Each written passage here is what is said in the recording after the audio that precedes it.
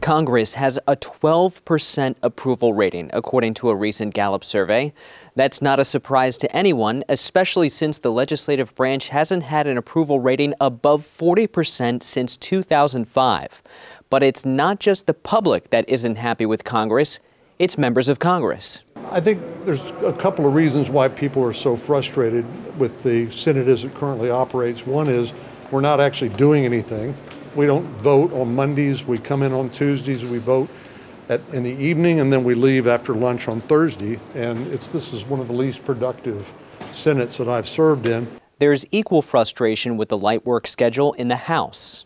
So fly in, fly out days, because we're only here, call it maybe 10 days, 10 nights a month, 11 nights a month. And we're running around. We don't all serve on the same committees.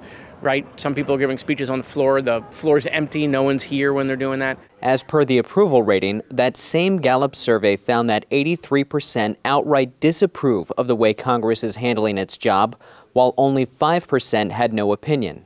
Senator Cornyn is running to be the chamber's next Republican leader, and his pitch to colleagues is that he'll fix that.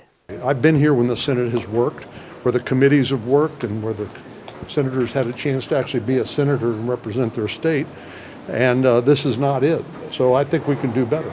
There's also frustration with the way in which bills are being negotiated. It often happens behind closed doors, and many members don't know what's in a piece of legislation until it gets released to the public. That's part of the reason the recent Ukraine, Israel, Taiwan, and border security package failed.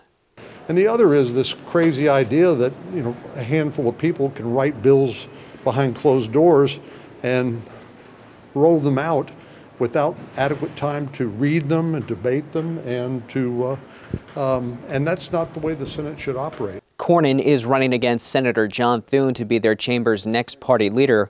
Whoever wins will replace Mitch McConnell. Straight from D.C., I'm Ray Bogan.